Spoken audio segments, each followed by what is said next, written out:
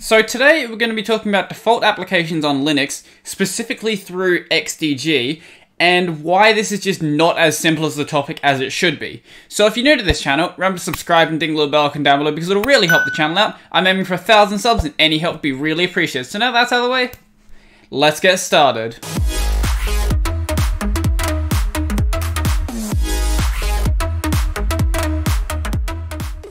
Good afternoon everyone and welcome back to the channel. So I said that this isn't as easy as a topic as it should be. So what I mean by this is, so if you're not a Linux user, you probably don't understand why default applications are just so difficult on this operating system.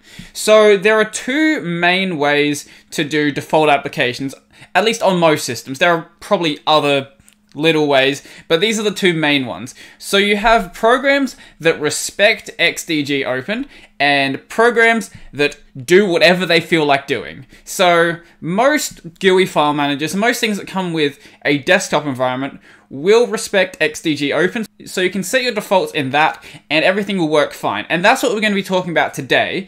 But then you have other programs like, say for example, Ranger, I believe, has its own way of deciding which files to open up with what programs, and because of this, changing that, you then have to go change it in XDG if you want to change it for your other applications. Then you also have to change it for Ranger, and then you have to change it for everything else that uses its own custom config file. Now, when I use custom configs for setting my default applications, I try to rely on XDG-Open 99% of the time. The only times I don't, for example with LF, I will open up JSON files within NVim instead of opening them up in, I think I've got them in my browser just because I have nice browser tools, or within some other program that I can't really edit in. So say if I wanted to use like a JSON visualizer, I prefer to open up my JSON files within my terminal text editor when I'm using a terminal file manager, but that's just me. And there might be other things that pop up like that, like say for example HTML files,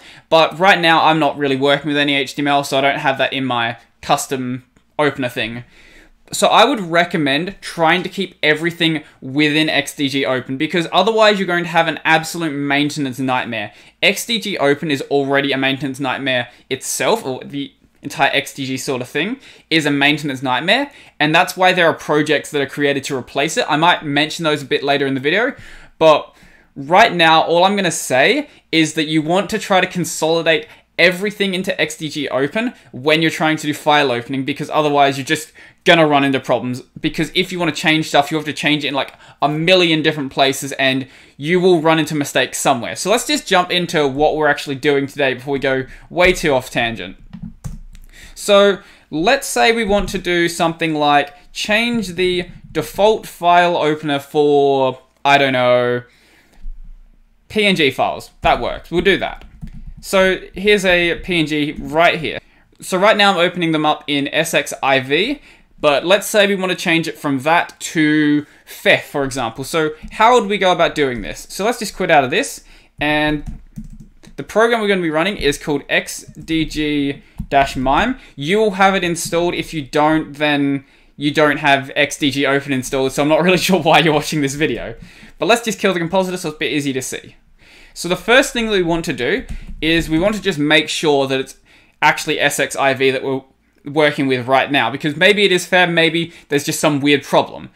If there's a weird problem, we have much bigger problems, but let's just try this. So we want to query the default for image/PNG. So if you want to check the type, I'll show you that in a second, but PNG files, I'll just say right now, are image/PNG. So as we can see, it's opening up with sxiv.desktop. So let's just go into that actual pictures folder and try something different now. So if we want to find out what the actual MIME type for that file that we used just before was, we can run, instead of running default, we can run file type. I can't actually do ZSH autocomplete with this, which is a little annoying. And then, I don't know, I think it was this one. Doesn't matter, they're all PNG files, they all have the same actual MIME type. So if we run that, we can see that it's actually an image/PNG. So we were correct about the actual type. So what do we do from here? The next step is actually really, really easy. So now that we know what this actual type is, now we need to actually find out what sort of programs we can actually open up with. So the files that you're going to be using are .desktop files. So the best way to locate these, you could go look through your file system for them, but I would recommend just using some sort of search program. So I'm just going to use locate. You could use fuzzy finder, you could use anything else. I'm just going to use locate for today just because that's what a lot of people just have installed on their system. So we said we wanted to use fe. So if we search for fet.desktop, so the -i option just means search it case insensitively. And we can see that we have in our user/share/applications, we have a fet.desktop. So now we can actually use that to set the different type for this image/PNG. So now if we go XDG, if I can spell it correctly, XDG-MIME, and then we set the default. This time we don't have to write query. And then we're setting the default from SXIV to fet. All we have to write here is fet.desktop. And then what MIME type we want to actually set that on. So we're setting it on image/PNG. So we run that, and no output is a good thing. If there was output, that would be bad. So now we can actually just check that actual type again. And if we run that, now we can see that it's opening up with fe. So if I bring up LF again, and if I run this on this PNG right now, it should open up in fe. And as you can see, fe doesn't scale the image properly. It just zooms in as much as possible for whatever reason. I don't know why. That's part of the reason I switched to SXIV. But we zoom out, and as we can see, this is fe. We have like this transparent background thingy. We know it's a different program. So obviously you don't have to use something like LF or a GUI file manager to actually test this. So there's another way you can do this. You can actually run XDG-Open from your terminal. If you use your terminal all the time, you probably already know that, but maybe you don't. So what we can do is run the xdg-open command and then just pass in the file. So we changed it for this PNG file here. We run that, and as we can see, it'll open up in fe. So let's just change that back to show you that it's actually working. So we know that it's already an image/PNG, so we don't need to do that. What we're going to do here instead is we're just going to jump straight to this command. So this xdg-mime default, and instead of running fet in here, we are going to change it to SXIV or whatever other image file viewer you have. I'm not really sure what else you would have. These are the only two that I really care about. So I run that, and now if we run that again, this xdg-open command, we'll see now this will open up within SXIV. So there's another way you can actually go about setting this. You don't have to use XDG-MIME, but you might run into some issues at some point.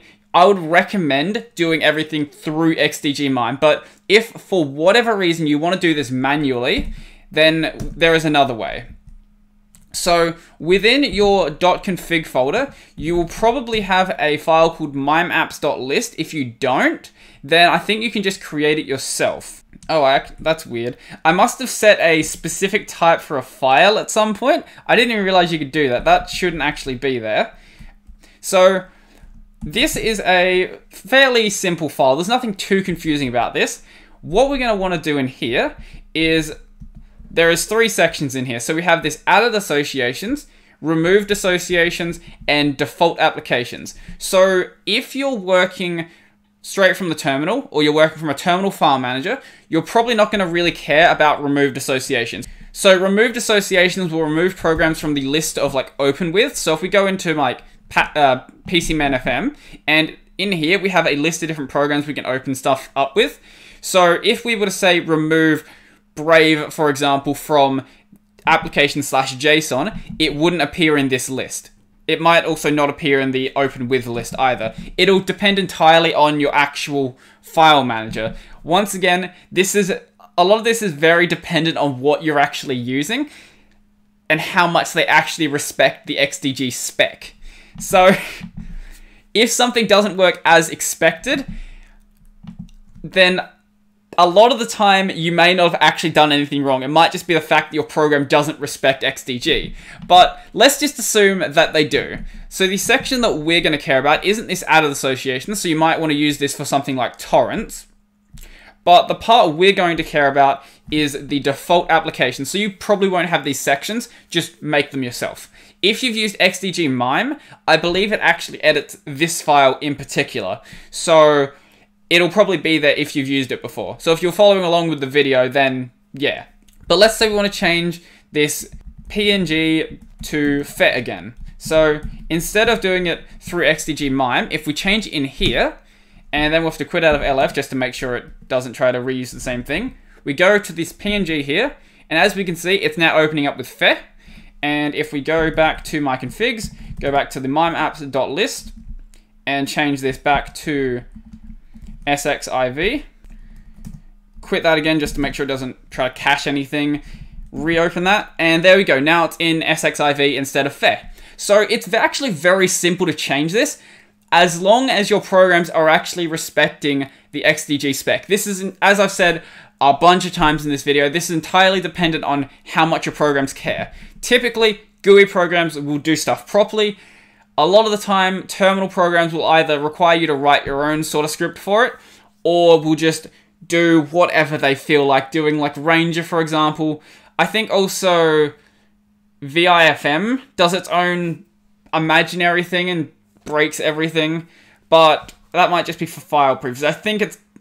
No, I think it actually is for file opening as well, which is just annoying. Just use XDG-Open, please. It makes everything so much easier. But I did mention there are projects to replace XDG-Open, or the XDG sort of stuff. So let's just have a look at those. So here are some examples on the Arch Wiki. So you've got your basic one through XDG MIME, which is what we've been using this entire time. So it's actually a part of Xdg-Utils if you, for whatever reason, don't have it installed. But as I said, you've got some other things that just do whatever they feel like doing. This theme is actually awful now that I'm having a better look at it. How do I disable this?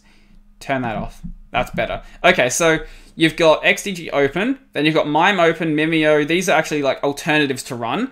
But then you've just got Ranger, which is just like, I'm just going to do whatever I feel like doing. Which is annoying, because I don't like that. But yeah, if you want to switch to any of these because you have a problem with XDG-Open, then feel free to do that. I haven't tried any out, so don't send me questions about them. I have no idea how to answer them.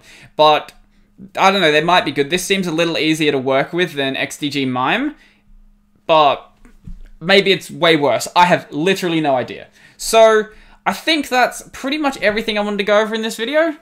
If you want to change them in your GUI program, it's just going to depend entirely on what you're doing. Like PCManFM, if I want to change this, the default application for this example.json here, I can just go into like open with, then go internet, then go Brave, set default application, and there we go. Now it's changed its default application. So I'm not going to like go into any more like GUI applications. It's very easy to change them in those. I thought I would just explain it through the terminal method. So I think that's pretty much everything for this video now. So if you like this video, remember to smash that like button and leave me a comment down below letting me know what you think. If you want to see more videos like this where I'm just doing these sorts of tutorials, let me know and I'll be happy to do them. Also, if you want to see those, remember to subscribe and ding the little bell icon down below because it'll really help the channel out. I'm aiming for 1,000 subs and any help be really appreciated. Up on that corner, I've got the playlist this video is in, so go check that out if you want to see other videos like this. Down below, I have got all of my social links and all of my support links, as well as my library. So if you want to see my videos on a platform that isn't YouTube, that's where you go for that. And I think that's pretty much everything for me now, so I'm out.